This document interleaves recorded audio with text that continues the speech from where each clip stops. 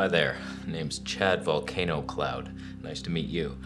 It may not seem like there's a lot of hope alive for a nice camera to be released this year. What is it, 2024? Confirmed. You'd be mistaken. Let's talk about it. All I want is the perfect camera. All I want is the perfect camera. So we're on the Sony a7S III Zeiss 55mm Tony 1.8. Mixed lighting sources like you wouldn't believe. Incandescent bulbs that way. A 55 Kelvin cool light this way. And window light somewhere in the middle. Auto white balance. Good luck with that one, Sony. Blue light in the back. Teal and orange over here. I've been complaining a lot about Sony lately. I've made some tweaks to the S Cinetone profile. I upped the saturation, made some tweaks, little black level down, reds down almost all the way. That's better. I'm more pleased now. And plus the juice fast healing. I feel like I'm healthy enough to deserve a Sony camera. I think I still prefer the Fuji, and we'll switch to it at some point for no ass reason, but let's talk about the future of each company, what they got on the horizon. Is there anything to look forward to? I think there is. Not necessarily in Sony's universe. Lens-wise, we've got a bunch of stuff lately. Sigma, making terrible glass. That 35mm 1.4 looks like it still has the adapter on it. The fake ass like, oh, this is for mirrorless. We're not hiding a DSLR. It still looks like the adapter's on there. It's too big. It's too stupid. Get the 1.8. Call it a day. Voigtlander 1.2 actually. I might switch to that soon. Oh wow. As a Sony user, we're kind of spoiled with the E-mount because it's an open mount system, so any company can make lenses for this system, and it's like the boggling mind choices are just like each focal length has like 15 viable choices. Viltrox, Zeiss. I almost pounced on this Zeiss Batis 25mm Tony 2. I saw it, I was looking, I was like, can we find a deal? It's like 1,500 Canadian. And I was like, can we do cheaper than that? On B&H, it was like 1,100 used. I was like, can we do better? We could. And EB, oh, shoot me, no, don't. I saw it on eBay for $950. It had a scratch on the lens, but he was like, it won't show up in the picture though. It looked like it was off. It's like a tiny circle and it was out here. I was like, okay. And then I was seeing the bid was going down and someone pounced and upped it, and I was like, you have it. The one exciting thing for Sony, we might finally get the A7000 high-end APS-C, the one the A6600 pretended to be, that failed miserably at, had nothing for anybody. This thing, imagine, bigger body, but like better IBIS, active stab in there. What could they even do? Who cares? APS-C, although Tamron just released that wide zoom. It's kind of similar to I think it might be better than the 17 to 28. It's like a 16.5 to 30. 2.8 a Quiv. 24.2. But it's lighter. There's your vlogging lens. That could be fun. Sony APS-C isn't that exciting for me because Fuji is APS-C. Sony, you're full frame. You pretend to have one mount, one encompassing mount with APS. You don't really have anything there for me or anybody. Honestly, with the Sony a7S III, you're not gonna need to upgrade for another 15 years minimum. Like, we're done with excitement. It's just lenses now. Like, maybe there's nothing we can look forward to. We got that, you got the 20mm. What else could you need? Nothing. Oh, hi. That's not the boom pole for the mic. It's part of the set. It's part of the decoration. I wouldn't be lazy enough to not move the mic. When you change focal lengths, you move the mic. I did. Voigtlander 35mm Tony 1.2, just to make fun of the Sigma 1.4 that was just released. Dreaming that it could live up to these standards, but it couldn't. When it comes to Canon, not much. We got the R5C, just to debunk their other cameras. It might be okay, but still I imagine hard to edit files unless you switch your entire life over to Apple brainwash sheepland, where you're just like, okay, should I eat chocolate and brownies mixed with cereal for breakfast? Healthy, okay.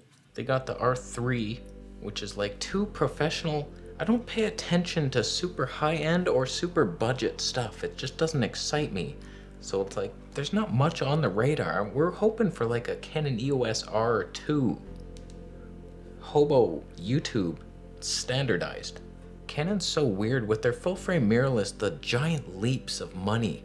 Like the RP is like 1,000 Canadian. Then the R is like 2,300. And then like the R6, $3,500. And then the R5 is like 5,900. It's like these giant leaps for basically you do a side-by-side with the R5 and the RP. A lot of people aren't even gonna see it. It's like very similar. There's differences. You do the 8K, yeah, okay. Yeah, your mom's 8K. And they just released a bunch of telephoto glass that was clearly just EF glass with an adapter on it. They just borrowed Sigma's boardroom meetings. They weren't even good meetings. All right, fellas, it's time to get in on this telephoto game. The Olympics are coming up. I hear vaccinated people are allowed to show up. Nothing fishy about that. So we should have some lenses to do sports with. Any ideas? Yeah, we can whip something up real quick. We've been working on a telephoto. Get the adapter. Steve, bring me adapter. Designed for mirrorless. That looks like our EF lens. You didn't just duct tape an adapter to... Where's my duct tape? Steve? Is that where it went? What? Boss, we would never do that. You could see the seams, Kane. No, that's on me. That's how we thought we had you. Still, we can sell these. Maximum profit. So there's not a lot on the horizon for Canon. You know they still don't have a vlogging lens, like an actual something light enough. They only have the 15 to 35. They don't even have a 24mm prime. Give me a 24mm 24 prime. Anything. They have nothing. Still, I wouldn't mind having a Canon camera in here. I never see a deal good enough to be like, you know what? I saw an M50 for 650. I was like, Sigma 30mm 1.4. Let's just... No, it's not pounce worthy. And their full frame is just bullshit. The R, I haven't seen a used R. If I saw one for 1,400 minus tax, you pay me the tax, you might have something. Now when it comes to Fuji, there's not a lot coming. That 18mm, I messaged Fuji Canada. They're like, I don't know what you're talking about. We don't have an 18mm lens. I have been blacklisted.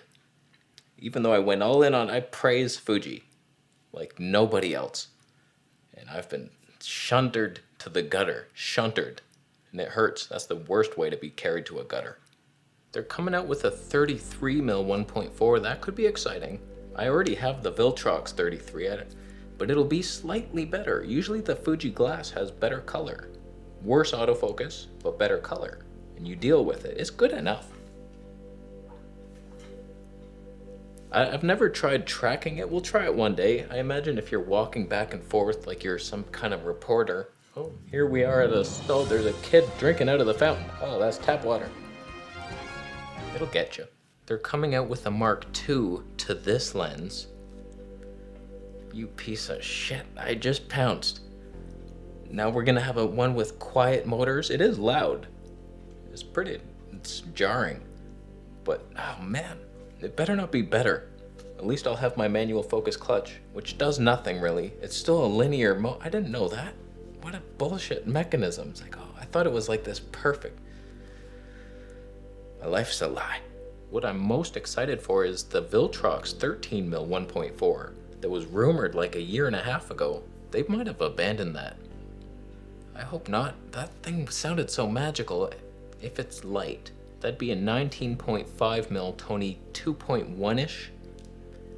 Still worse than the Sony 20mm 1.8, but still, it would have Fuji magic outside, and we deserve that. And then the XH2, I think that's going to be photography based. I don't think or it's going to be this 8K machine that nobody.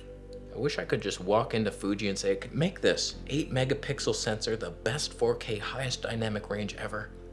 4K 240p, 1080p at 960p. Instead, we're gonna get an XT300 with an even bigger screen and worse specs. It's hard to be alive. When it comes to Olympus,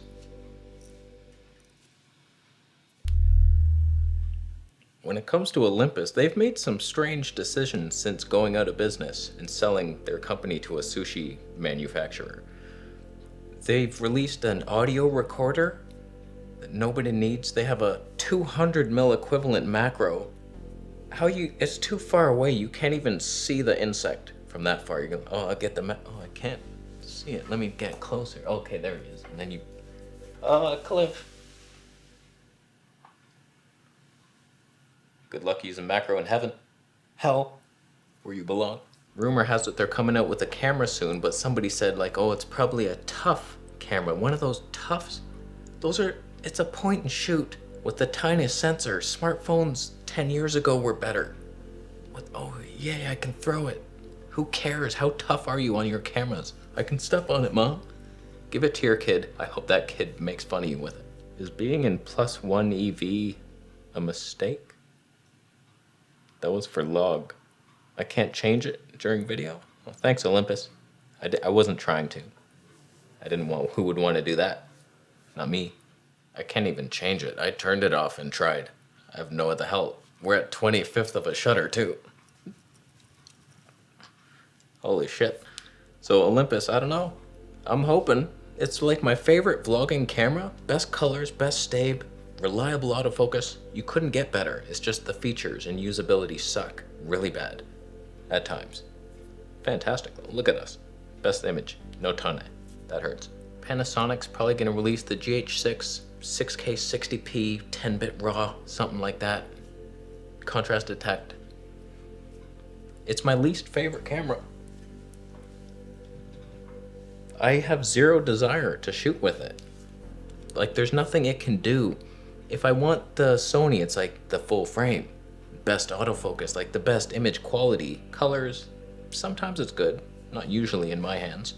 Then the Fuji, it's like if I want a little more cinematic, more personal touch, you go with the Fuji, a little magic in there. Olympus, it's like, okay, tiny, outside, best stabe, best colors. What are you? You're heavier, you're almost as heavy as the full frame, worse colors. People were complimenting me on the colors. Yeah, because I changed them to airy colors. Those weren't Panasonic. You haven't seen Panasonic colors on this channel in over a year. I've been switching them. It's like, why? The worst autofocus? Nikon's just trying to stay alive. I don't know that they're working on anything right now. The Z9, like, no one cares for the Olympics. So while it is fun to focus on what's coming, it's not important. You don't need it. You have something as good as you'll ever need, pretty much. My worst camera I could get by with. Panasonic G9, that's it. I could run this whole, oh God, I suck at my job. I don't deserve better gear. We see it, I just hit it. Not that that's a microphone stand in the shot. I told you I moved it. That was nothing. So I'm gonna leave. What are you looking forward to? Post it down below and I'll delete your comment after you buy a Camera Conspiracies t-shirt. Subscribe for more videos. Which camera looked the best? No one cares.